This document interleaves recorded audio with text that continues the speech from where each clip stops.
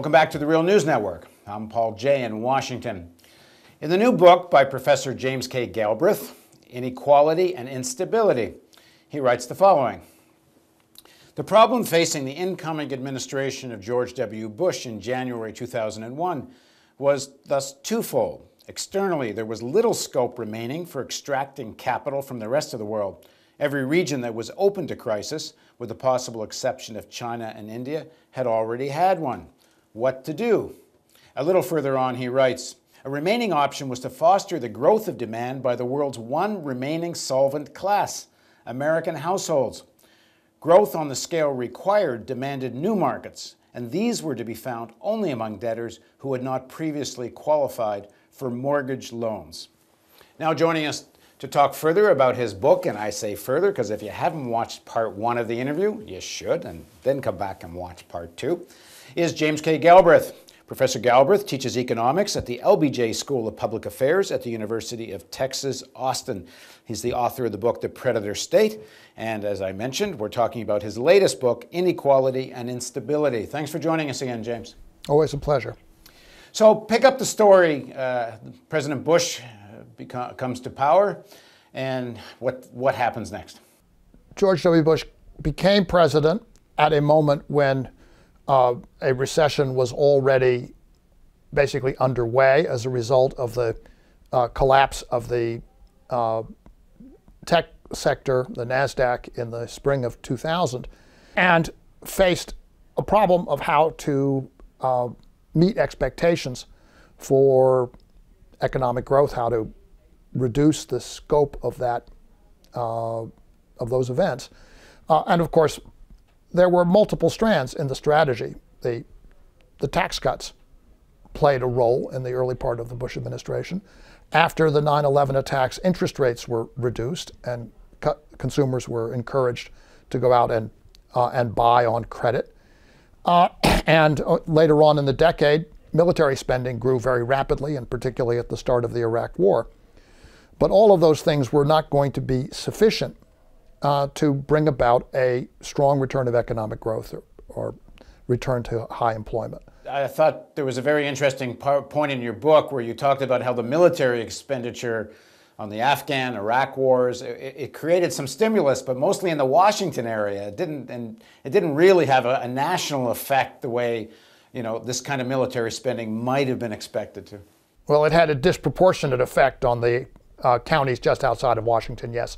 No question about that. Just as the previous round of expansion had affected a small number of counties in California and Washington State, in the Bush administration, it was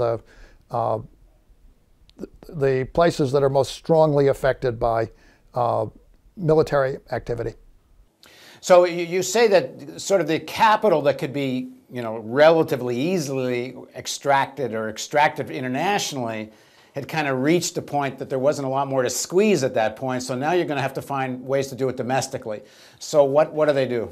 This time you began to see, on top of the deregulation that had already occurred, an aggressive desupervision of the financial sector. And there are a number of very specific things that happened. Right after September 11th, 500 FBI agents who had been working on financial fraud were shifted to counterterrorism, which was understandable, but they were never replaced. So that functionality, that capability was sharply reduced.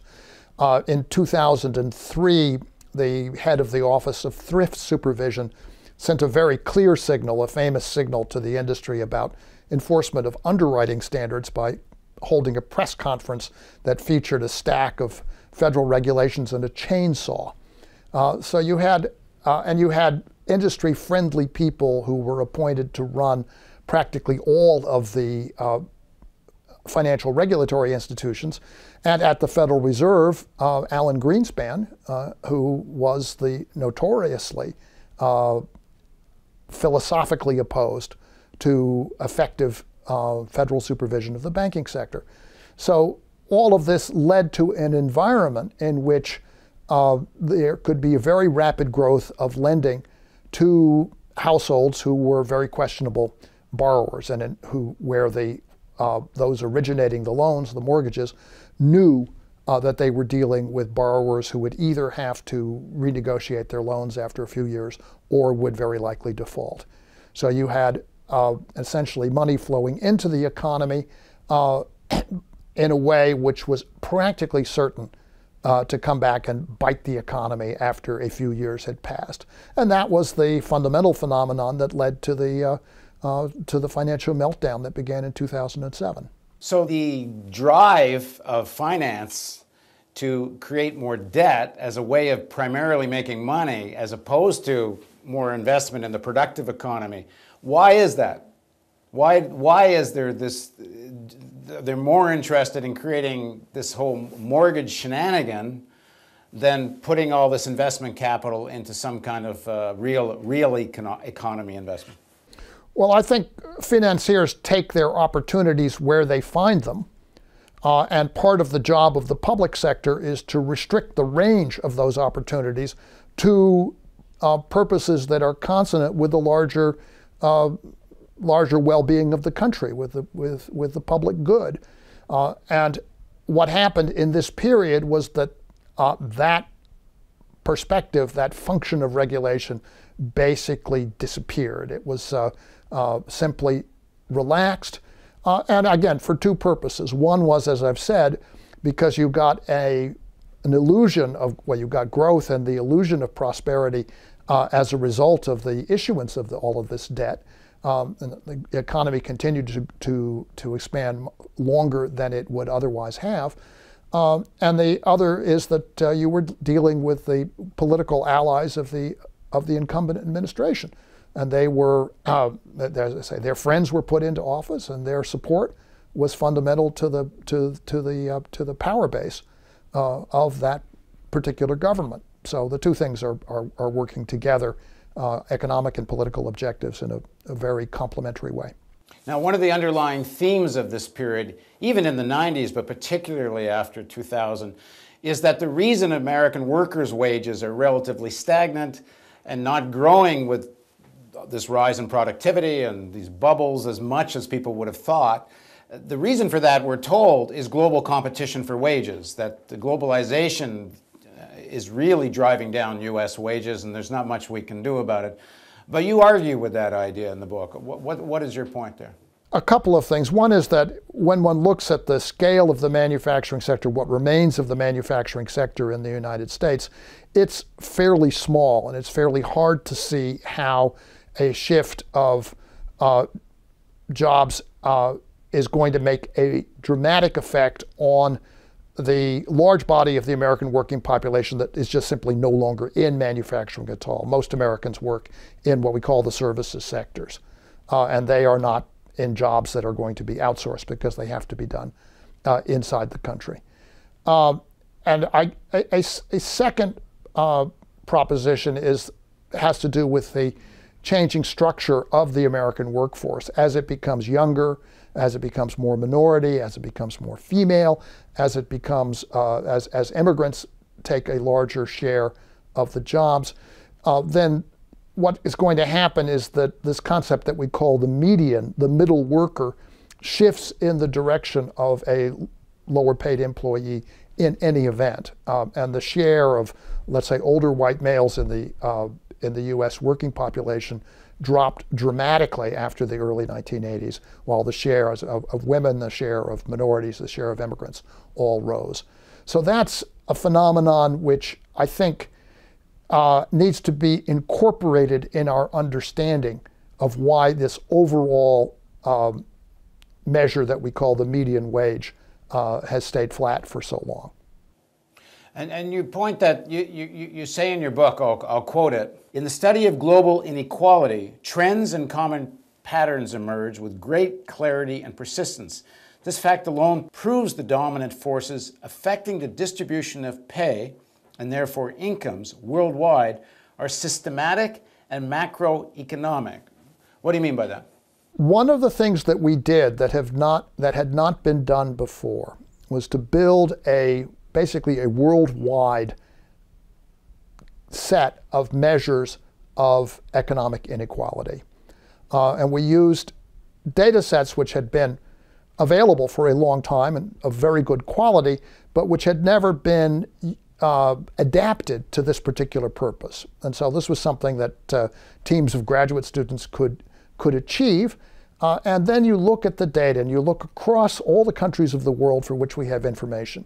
And you ask, are they movements of inequality going in various different directions according to national policy, or is there a common pattern? And the answer to the question is very clear. There is a very strong common pattern.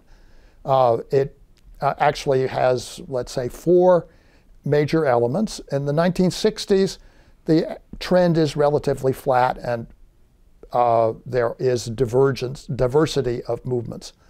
In the 1970s, inequality tends to decline, and that reflects the rise in commodity prices, low interest rates, rapid growth of debt all across the developing world. Beginning in 1980, and for 20 years, there's a massive increase in inequality, and that is the dominant movement in the data, and it reflects the rise in interest rates, the debt crisis, and the political changes that occurred during those 20 years. And it peaks out in 2000, 2001. And just to jump in a bit, and while for some American workers, ordinary people may have benefited to some extent for this, for poor people in America, but particularly outside America and Latin America and other places, it was a disaster. What we did in the 1980s was to export a great deal of the adjustment, a great deal of the suffering to other countries of the world, and particularly at first Latin America and Africa, countries which had become highly indebted and which were highly dependent upon high commodity prices, and their interest rates went up and their export prices collapsed, and they were in very deep trouble for 20 years. And so you had massive problems. You had massive poverty. You had, in some places, depopulation as a result of the stress that the forces in the world economy put on these countries. And you say in the book these were willed policies. This stuff didn't just happen. No, they certainly were deliberate policies. I think the policies were constructed primarily with a view toward their effects in the United States. There was, in the early 80s, a strong effort to break American labor unions, but the consequences of this were felt internationally, perhaps even more strongly than they were felt at home. And there was a massive transfer of wealth when interest rates were hitting 19–20% from Latin America up to American banks. For a short period of time, a massive transfer of wealth until it became impossible to pay. And then what you had was a generalized depression. So you have a situation where finance, relatively unfettered, has a period of sort of bubble after bubble, looks like glory days. Certain amount of that does trickle down. As you point out in the book, completely unsustainable, which leads to the crisis of 2008. And in your data, it seems to show, and in our next segment we'll talk about this, that countries with economies with less inequality have less instability. So we're going to talk about that in the next segment of our interview with James K. Galbraith on the Real News Network. Thanks for joining us, James. Thank you. Thank you for joining us, and we'll be back soon.